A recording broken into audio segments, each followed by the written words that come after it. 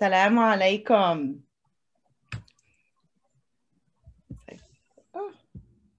Okay, welcome to Marriage Matters, Tools for a Healthy Relationship. And this is session 1, Communication 101. So this is brought to you by Peaceful Families Project. Peaceful Families Project is an organization, it's a 501c3, so it's a nonprofit that is headquartered in Virginia. However, it reaches national and international, has national and international impact.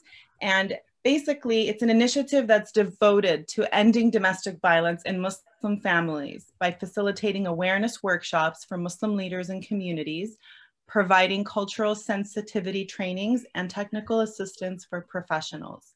They do a lot of research and develop resources that can be used by various community organizations and members to be able to really fight against domestic violence and encourage the development and fostering of healthy relationships in our community. Okay. And so a little about the trainers. Unaiza. Assalamu alaikum, everyone. It's so good to see you all. So good to see so many familiar faces. MashaAllah, my Tampa people. And welcome to everybody else also.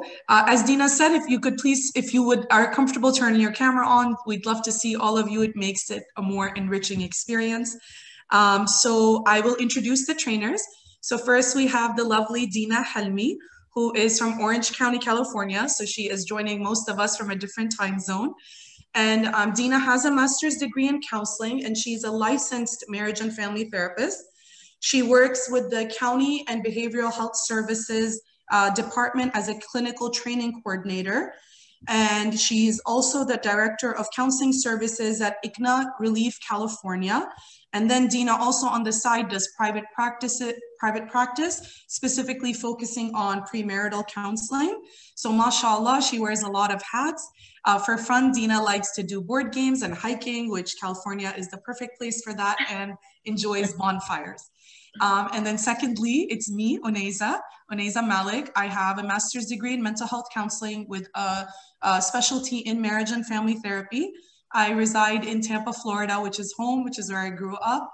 I currently work in the private practice sector, seeing individuals, couples, families, children for anxiety, depression, you name it.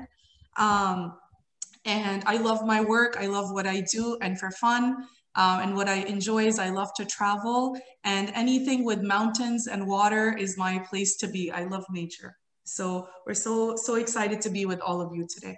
And that's perfect too for you for being in Florida, right? You get yes. Nature and water, alhamdulillah.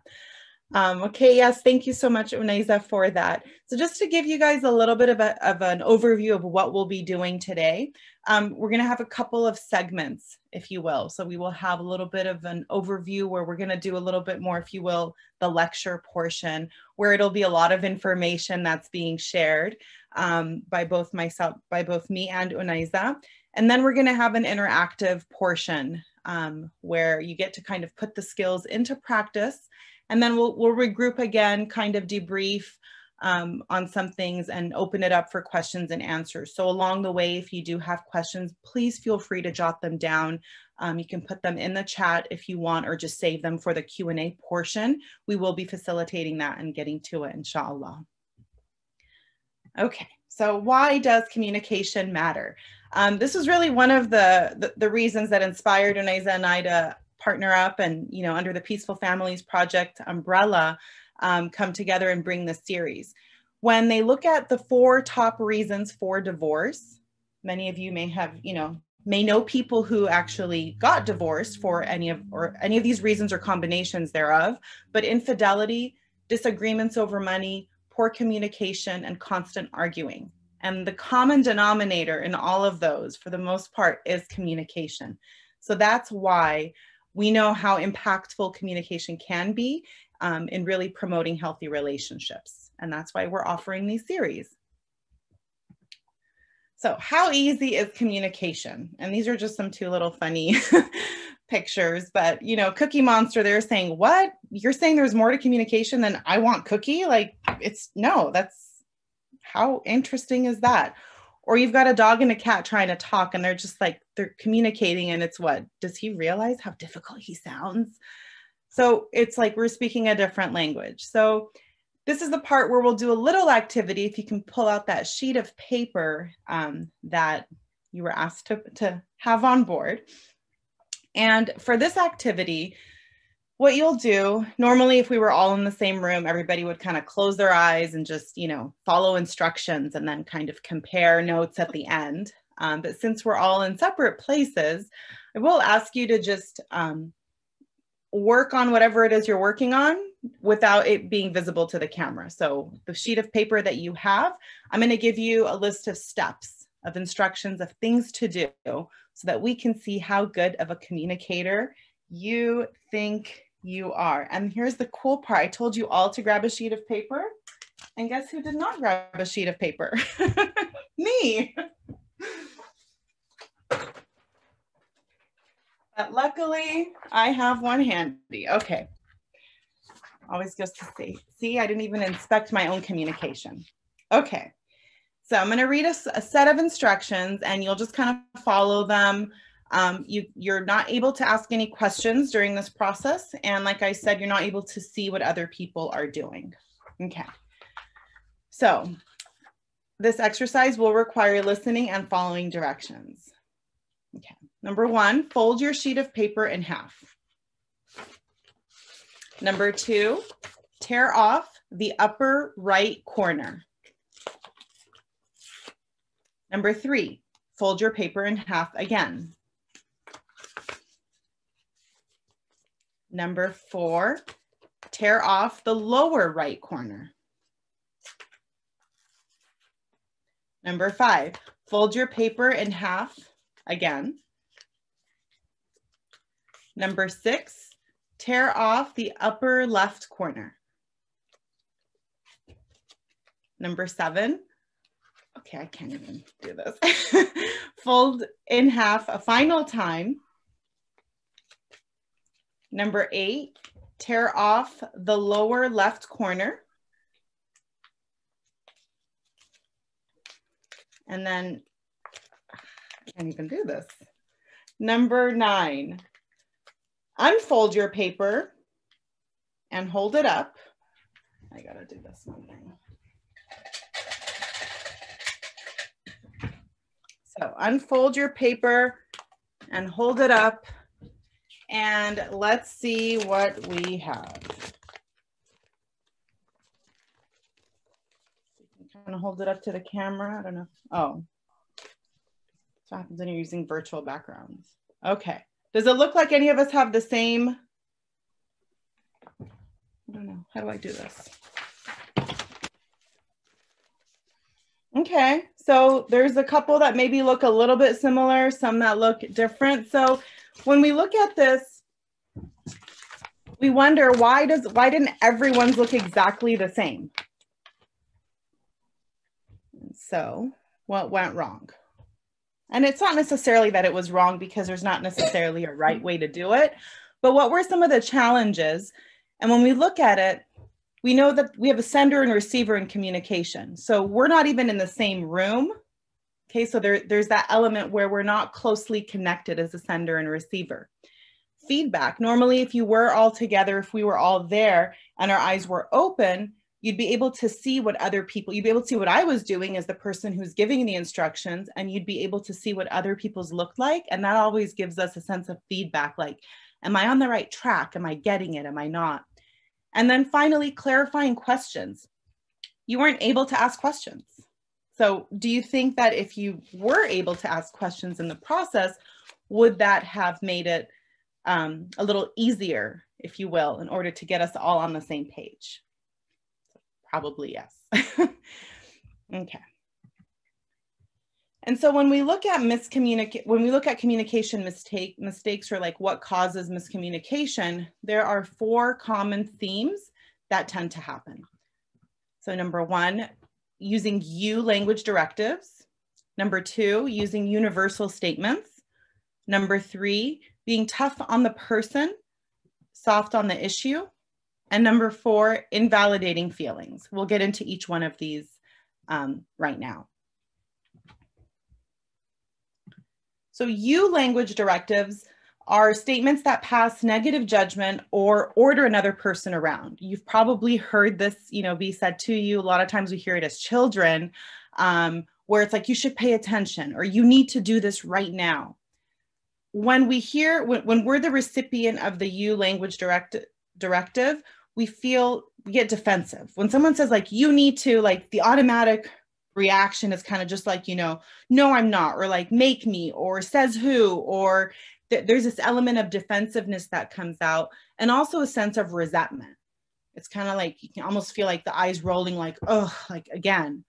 And it really invites a no response. So the person who's receiving the you directive doesn't even want to engage, right? Because it's just like, they blow it off. Who cares? It's not going to help anyways. Doesn't really matter.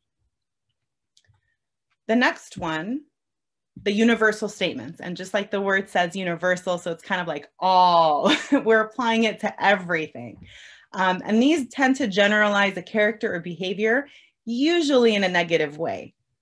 Sometimes in a positive, where they're just like, oh, you're always so nice. And usually in relationships, that's like in the beginning. And then later on, it's like, you always leave the toilet seat up, or you never put the toothpaste cap back on.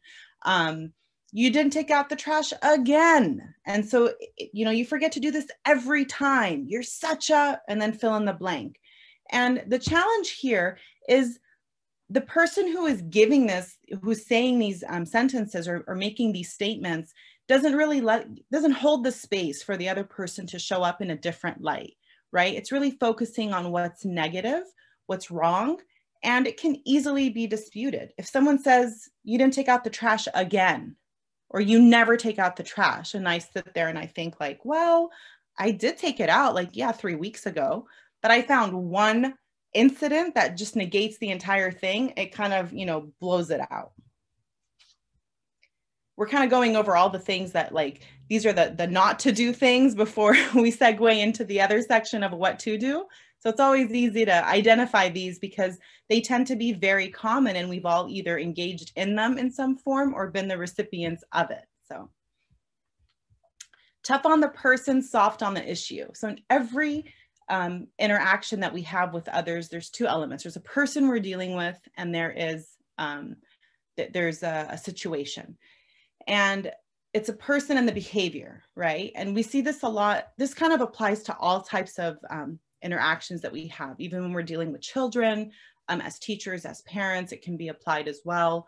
We look at it where we have to be able to separate the person from the issue. So if a child, for example, made a poor decision, if I go to them and I just say, you're so careless, like you always do this, you again didn't do this one thing, or you never use your brain, like what, do you have no brain?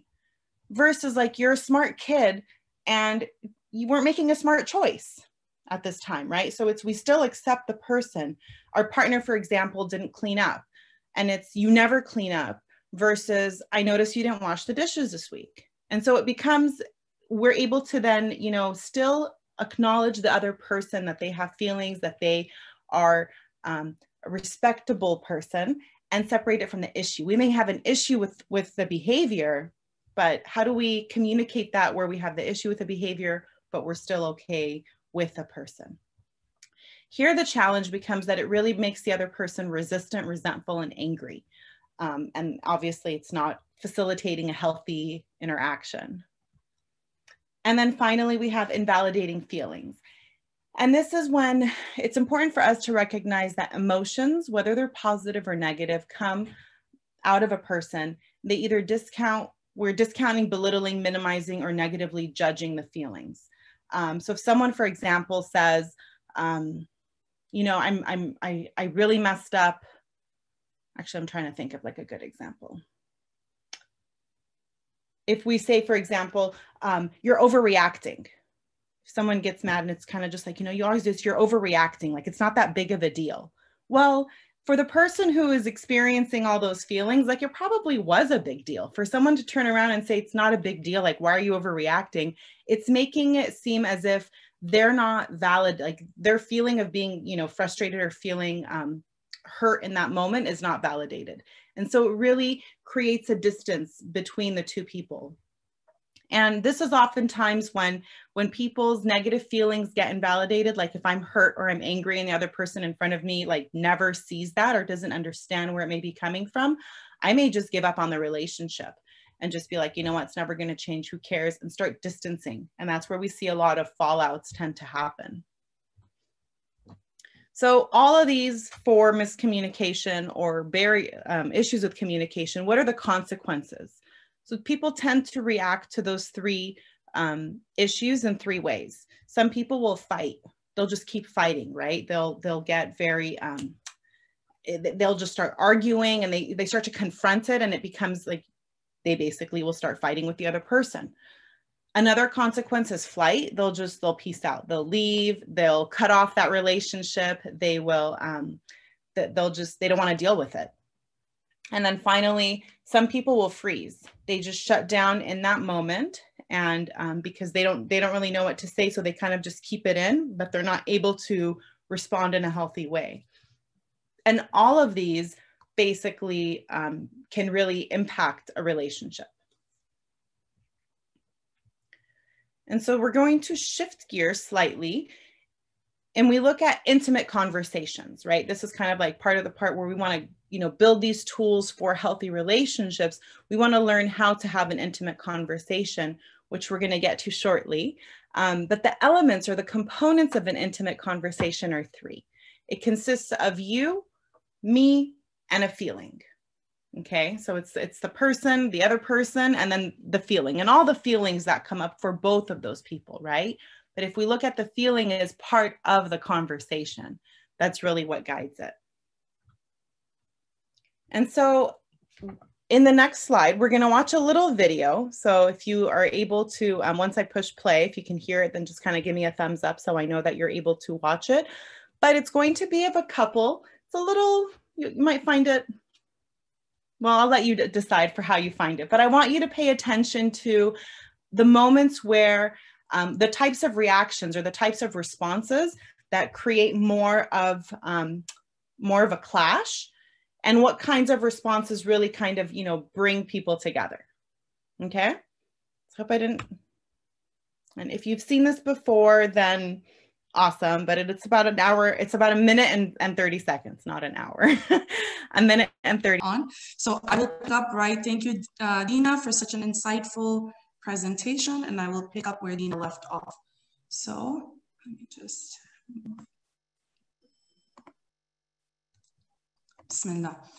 So why talk about communication, right? I just preface this by saying I'm going to give you a lot of information in 20 minutes. So just bear with me, and inshallah, whatever you can take, I hope and pray it will be helpful. So Bismillah ar-Rahman ar-Rahim. So why are we talking about communication, right? Good and open communication is going to be a main ingredient in success of any marriage. It's kind of impossible for somebody to have a happy marriage or have a successful marriage if there isn't a healthy communication taking place in that marriage. We often, as a Muslim community, I'm assuming most of us on here are Muslims. If you're not, you're welcome on here. But most of us as a community, we take education seriously. And we will get masters and PhDs and all these degrees in our respective fields. But often when it comes to basic social skills, life skills, communication skills, we're still at an elementary level, right? And this is something that then needs work. So expert consensus and research both indicate that, so this is whether you ask psychologists or you look at studies, that happy couples communicate differently from unhappy couples. And this is not just a feeling, or this is something that has been proven through research, that if you observe the communication of a happy couple versus unhappy couples or relationships that lead to divorce, you will see significant differences in the way they were speaking to each other and in the way they were communicating. So just like there is a formula to succeed in school, there's a formula to succeed in the workplace, there's also a formula to succeed in communication and to succeed in your marriage, right? And the good news is that just like anything else, communication can also be learned, okay? So it's not a mystery. It's not something you have to be born with. You're not necessarily born a good communicator. It's something that takes knowledge, and we're all capable of learning it. Okay, so I just want to quickly highlight some facets of healthy communication versus unhealthy communication in a marriage, okay? So I'm not gonna go over all of them, but I'm just gonna leave the slide up for you to be able to see the difference and highlight a few points. So if there's healthy communication in a marriage, people will feel free to talk openly and freely. They will feel safe sharing their feelings and their most private thoughts. When they speak to each other and they address each other, they will do so tactfully and sensitively, and they will listen. They will listen to the other person and try to understand the other person. What you find often with unhealthy communication is couples are still talking, but often the conversations are superficial. Like, oh, did you pick up the kids, or did you get the groceries? And the real conversations are very limited. People don't feel safe sharing their feelings. They fear that it will be met with hostility. There is often not a lot of positive feedback and a lot of defensiveness and criticism and speaking over each other and making assumptions, right? So this is just to highlight some points. So to show that this is not made up stuff and that this is coming from research and statistics, the importance of communication, one of who he's considered like really like a marriage expert in the Western world is Dr. John Gottman and his wife, Julie Gottman. And a lot of the skills and the research that we're presenting, the credit goes back to them, right? Often marriage and family therapists will receive training in the Gottman model. So here is over just different statistics. I'm not going to go over them, but they're here for you to see. Of over 30 years of research observing 3,000 couples, over 3,000 couples, to see what aspects led to a successful marriage and what aspects of communication led to divorce. The one that I will point out is if you see the 5-to-1 and the 0.8-to-1 ratio. So Dr. Gottman observed that couples who have happy marriages and successful marriages, when they're in conflict, there's a 5-to-1 ratio of positive interaction versus negative interaction, versus relationships that end up in divorce or that where couples report being unhappy. There is a 0.8-to-1 ratio of positive interaction and negative interaction in conflict. Meaning in conflict, positive interaction would be, do you feel heard? Is your spouse gentle with you? Do they grab your hand? And negative interaction would be eye rolls and speaking over the person or leaving the room while the person is accompanying. So you can see 5-to-1. The positive to negative, there has to be 5 times more positivity than negativity for there to be healthy conflict resolution. And inshallah, you'll have this chart to access later. So, what we want to talk about today is obviously we have an hour and a half with you and there's only so much we can cover. I'm going to cover a few skills, very practical examples that you can begin to use that will teach you how to have attuned conversations. Another word for attuned conversation is intimate conversations. So studies show that when couples have more frequent attuned conversations, it leads to marital satisfaction and it leads to healthier communication in the marriage. So what is an attuned conversations? It's when you are speaking to your spouse, you are really present, listening, and interested in your partner and connected with your partner. This is the opposite of superficial and disconnected conversations where we're just kind of talking past each other rather than to each other, right? And anyone can learn to have attuned conversations. You may be thinking like, my spouse is never going to go for this, or they're not even going to try this. So the reason why people don't often want to work on communication or work on emotional expression is because they believe it's going to be really difficult or it's going to be a big challenge, but it's actually not. There are a few things, a few skills that we can easily learn. And if we begin to implement them right away, we will see a drastic change in the quality of our marriage and the quality of our communications. And I just want to note that attuned conversations have to take place daily. They don't have to be about serious issues or controversial issues or always about conflict, but that there is at least one conversation on a daily basis where we're really tuning into each other, checking in with each other and being present. So the 4 skills that I'm going to cover with you for having attuned conversation are the following: learning to put your feelings into words, asking open-ended questions, the art of reflection, and expressing empathy. Okay, so we'll dive right in. So putting your feelings into words. So one of the things that you will realize is that, or that we have realized as therapists, is that many adults, unfortunately, don't know how to express their own feelings. Like, even though we're adults, you would think we'd know how, but many adults don't. And that's okay. There's no shame in not knowing. But the second we realize we don't know something, then it's something that we have to work on. So why don't we know how to express our own feelings?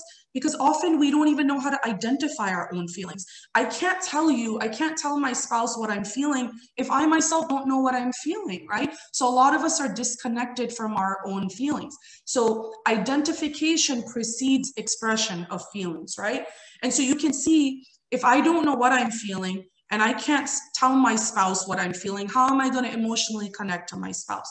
So I'm going to present a quick case study example and then tell you how a quick method for how you can learn to put your feelings into words. So I had and obviously all names and confidential information, biographical information is changed to preserve confidentiality.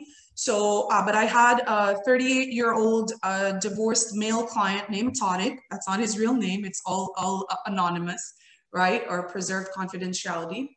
And Tariq really struggled with emotional expression.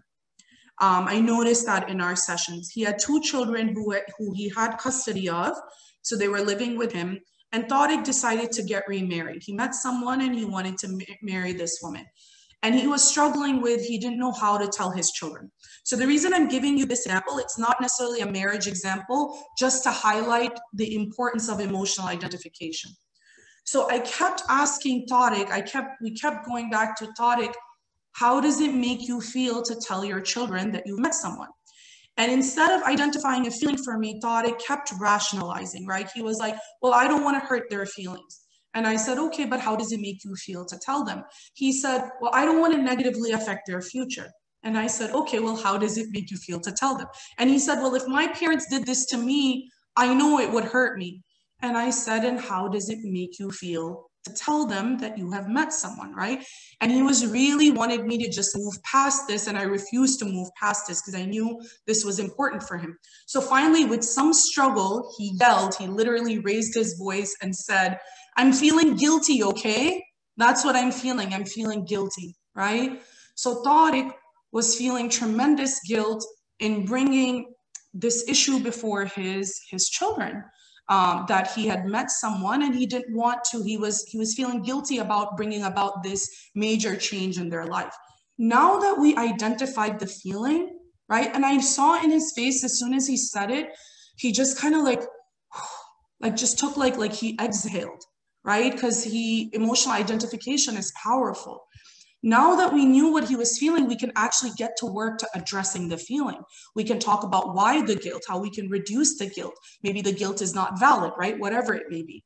So a technique to teach you how to identify your own emotions. And this is for all of you, that all of you can apply. If this is something you struggle with, or if your spouse struggles with, if they're not here, you can go teach it to them. So to give credit, this technique called focusing is by Dr. Eugene Gendlin. And it's a technique for pinpointing emotions. So if you have some event happen to you, something happens that upsets you or that triggers you, you separate yourself for a moment, and you take a moment and you close your eyes and you tune into your own body. You try to go into your own heart and see what's happening. And what you do once you've taken a minute to tune into yourself, what you do is you, in your mind, run through a series of emotions and you're trying them out to see what fits. So am I feeling sad? Am I feeling frustrated? Am I feeling left out? Am I feeling hurt? Right? And what you'll notice is, as you go through all these feeling words, when you hit the word that you're feeling, your body will immediately go, like your body will immediately experience a release. Like when when 2 puzzle pieces come together and you hear that click, your body experiences like this click, right? And just this exercise in itself, like being able to label what I'm feeling, is very healing and very therapeutic.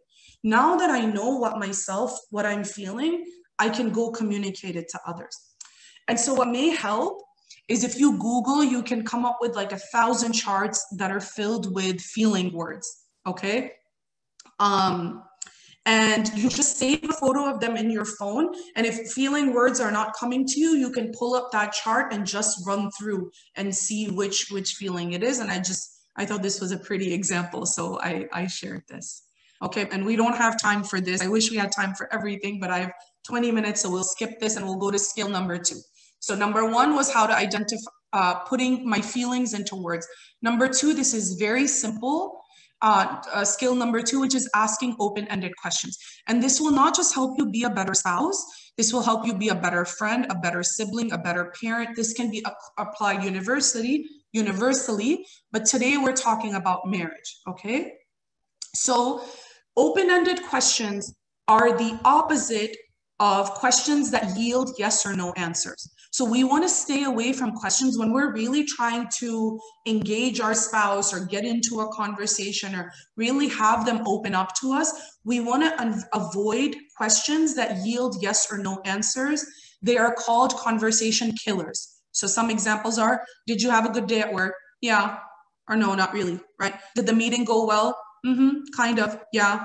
Did you like that show, right? Those are questions that yield yes or no answer. We want to learn to ask questions that deepen the conversation. And so I took the same topics, but just changed some of the verbiage, right? So how was your day at work today? Now I can actually tell you about my day at work today. Tell me about your big meeting today. How did that go, right? What was your favorite part about the show that we just watched or the movie that we just watched? So these are questions that are more thoughtful and they make a person want to open up to you more, right?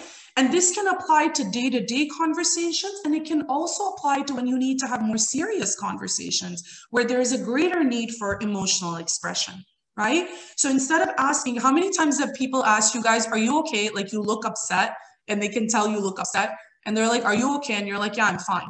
Or no, I'm not. Yeah, I'm fine, right? Just try saying something. It's as simple as saying, you don't seem okay. Do you want to talk about it? Right?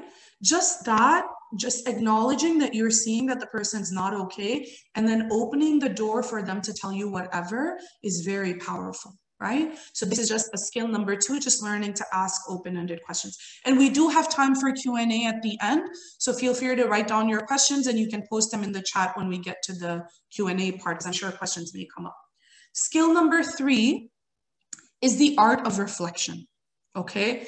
And this is also something that's very powerful and that deepens a conversation and a connection. So after I'm asking open-ended questions and my spouse starts telling me what's going on with them, especially if something that day has gone wrong or has upset them or it's bothering them, this is where reflection works great. It's called reflective communication, right? All reflection is repeating back to your spouse what you heard from them in your own words, okay? And you may feel like a crazy person doing it, but I guarantee you it is so powerful and it's what the person needs from you. You reflect back content, meaning what the words that they're saying, and you can also reflect back for feelings. So you can listen and watch their body language for what they're telling you that they're feeling, even if they're not saying the word, and just reflect it back. And I'm going to give you an example in a second, right? When you reflect back to your spouse what you heard, what this does is it shows the person that you understand them. And this goes back to Dina's rule about understanding must precede advice. I don't need to jump straight into advising you or giving you my opinions. Before I do any of that, I'm going to first communicate to you, look, I got you. I understand you. I understand what you're going through. And this is very powerful. And you don't have to have the perfect words.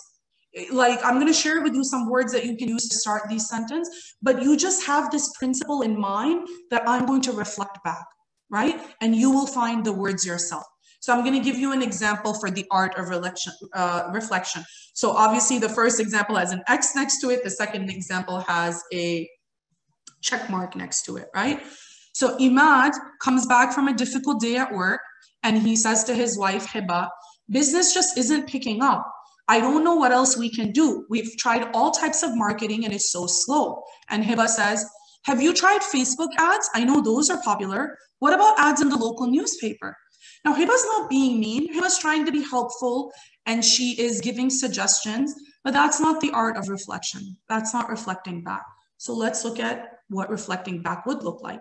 So Imad says the same things, the business isn't picking up, they've tried everything. And Hiba says, sounds like you're feeling frustrated that you've tried many options and nothing seems to be working. And that will cause then Imad to feel like, yeah, wow, Hiba gets it, right? Hiba gets that I'm frustrated and this isn't working. And you will notice when you do this, it will deepen the conversation with your spouse. It will make them like you more and it will make them feel heard and want to open up to you. And I had some longer examples that we just don't have that we just don't have time for. But inshallah, if you get the PowerPoint, you guys will have those. So statements to begin reflecting can start with, it seems like you're, or what I guess I'm hearing you say is that, or it appears that you, or you're telling me that, right? Any of these statements are statements that we can use to begin reflecting, just to have in our toolbox, right? In our communication toolbox. And the last skill that I'm going to share with you is expressing empathy. And expressing empathy is just taking reflection to an even deeper level. And honestly, if you can just do this, and you've been having communication problems, I guarantee you it will improve your marriage. I guarantee you it will improve the quality of your communication. So when your partner is upset, you want to be on their team, even if they are wrong, okay? This is very important. Even if you think they're wrong or you think that they're overreacting, you want to stifle, like literally bite your tongue for the urge to give your opinion and give your suggestions and just be on their teams. Being the voice of reason is not always wise. We always think, oh, I have such great opinions and I can totally see why you're wrong. So I'm going to show it to you and let me help you get the picture right. And the person is not in that moment. They're not looking for any of that. When a person is in their emotions, all they're looking to see is that you understand them, right? And that you are their ally and you've got their back. And this may, to you, think well, in Islam or the Prophet ﷺ taught us to give advice and to give feedback. I'm not saying not give advice, but that comes later. In that moment when someone is upset, look, we want to be effective, right? So if something is going to hurt or make a person take a step back from me, then that's not wise. And our religion is all about wisdom, right? So I want to make that person feel supported and heard. No unsolicited advice. Just being there and listening is an enormous contribution. So be an ally more than a problem solver, right? And I will end with this example of expressing empathy. So Sana says to her husband, Rami, I just asked Mariam for a ride to the airport and she made a bunch of excuses and said she can't take me. I've noticed the last 2 times I've asked her for something, she always can't for some reason. Do you know how many favors I've done for her? I will change my plans if she really needs me. Rami, the non-quotes part is what Rami is thinking to himself. He's thinking, I've seen Mariam be a good friend to Sana, and I believe she really may have a reason, but he doesn't say that to Sana. He says to her, I've noticed you always go out of your way for your friends, and it's disappointing when the same care is not reciprocated. I can see this hurts you, right? And even though in his mind he's seeing another side, in that moment he is validating her feelings and he's making her feel heard. Let the rest of the world correct us, right? Let's not be that for each other. The same example of with an X on it is the second example. Mariam says the same thing and Rami says, how can you jump to such a conclusion? I'm sorry, Sana says the same thing and Rami says, how can you jump to such a conclusion? Mariam is such a good friend to you, right? And Mariam may be a good friend to Sana and Sana may be being unreasonable, but that's not what she needs from her husband in that moment. So with that, I hope we are okay on time, inshallah. Dina, give me a thumbs up. So I am going to stop sharing. And like I said, if you have questions, please jot them down and we are happy to answer them later. And I'm going to transition, inshallah, back to Dina now. You're on mute, Dina. Thank you. Welcome to the Zoom world, everyone. It's always great to have someone fix that piece. So Jazakallah khair. Actually, I'm going to stop sharing this for just one quick second. I just want to really highlight, Unaiza, that was amazing. I mean, all of those skills, really, really, those are the things. It's so interesting because it's everything that we can be doing. And like you highlighted earlier, there are things that we can learn and we can practice. So that really see kind of the difference of everything she was saying to do was the opposite of what I had presented, and hers is the right one. So we will, it's now time for Q&A, and we just have a short amount of time left. So if you want to go ahead and type them up in the chat, Dina and I will go ahead and we will answer them. There's no questions. I did receive one question privately.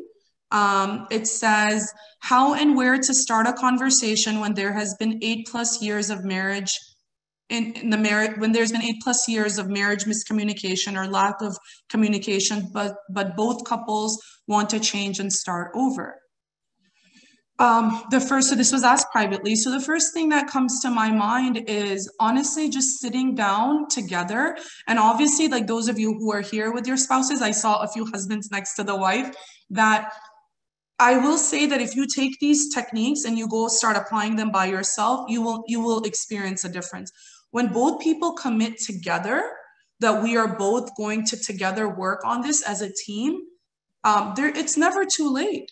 It's just acknowledging, look, this is the way it's been so far, but we know it's not working and we know both of our needs are not being fulfilled. So let's together make a commitment to each other and start practicing some of these skills. And maybe just pick one, you know, let's both be more empathetic towards each other. Let's both try the reflecting and not as much advising or giving of opinions, whatever it may be. Committing to one, and this is to Dina's point when we were struggling putting the chats, that, you know what, you'll find, like, for example, so the skills that we shared, they seem really simple. They are simple. What's hard is that if you are 25 years old, 30 years old, 35 years old, and you've been talking one way your whole life, it's really hard to now like begin to communicate a different way. But if you're intentional about it, right, it's like anything else. At first, it's like a muscle, right, that hasn't been built. So if I want to nod, for those of us who are used to quickly advising and giving opinions, right? And we just immediately jump to that's just my go-to. So making this conscious effort that no, this entire month, I'm going to practice no opinions, no advice, I'm just gonna reflect back. Then that thing will become easier for you till the point where it begins to come naturally from you. So that's what I would say, just make the intention that we're gonna start now and it's never too late. I don't know if there's another question you want to answer, Dina. There's a question in the chat. Okay, so with regards to having different communication styles, and sometimes, yes, that can definitely be a struggle. And we know that there are different communication styles. One of the things that we've seen, I mean, obviously, Unaiza and I both work, and you know, we work with couples in different capacities, and so sometimes couples will reach out to someone who can sort of help facilitate the process. And so sometimes that's a therapist. And the purpose is to really allow them to hear each other and facilitate the conversation so that each of them can get the skills, techniques of how to talk to the other person. Similar to love languages, if any of you are familiar with those, people have different ways of expressing and receiving love. And it's when we're not matching the other person, there's a disconnect, which can create conflict. So if both partners are on the same page with the intention of, okay, like we really care about each other, we want to improve our communication skills, sometimes it's trying a different approach. And also when getting feedback, it's easy for us to interpret feedback or interpret information that's given to us based on our communication style. So if I'm more, if I'm a direct communicator and someone is responding or someone is, giving me information indirectly, the direct communicator may see it as like, okay, why can't they just say what they mean? Why can't they just say it? And if there's an indirect communicator and direct communicator, they may view them as like, wow, they're so harsh. They're so insensitive. Like, why don't they get it? Why can't they be a little bit more caring? Where it doesn't have anything to do with that. So awesome step one, the best part of step one is realizing that there's two different communication styles.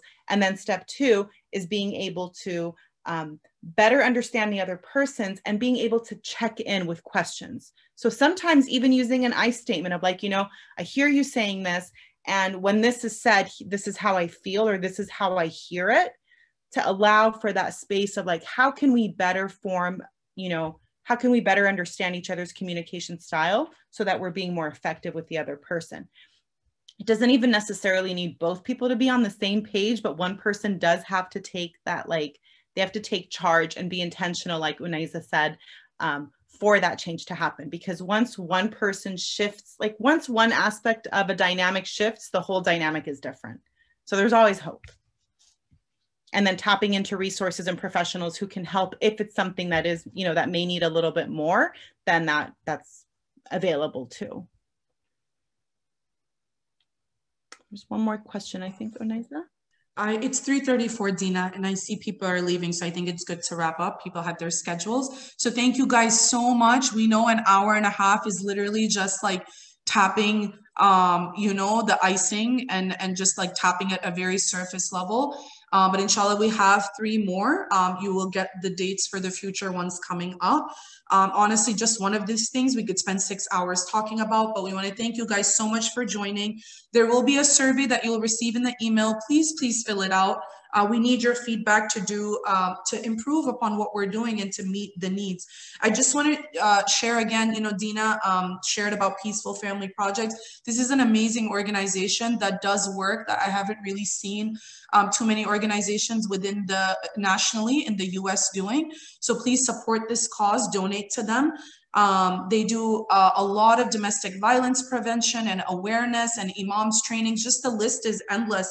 And most of the 70% of the programming and almost all of the resources that are provided to communities, they're free, right? So they're coming from somewhere. They're people's time, effort, and money. So your generous contribution will help like us allow to be able to provide the resources and provide the trainings and events that are very much needed. Today was a small cost, but often these events are for free.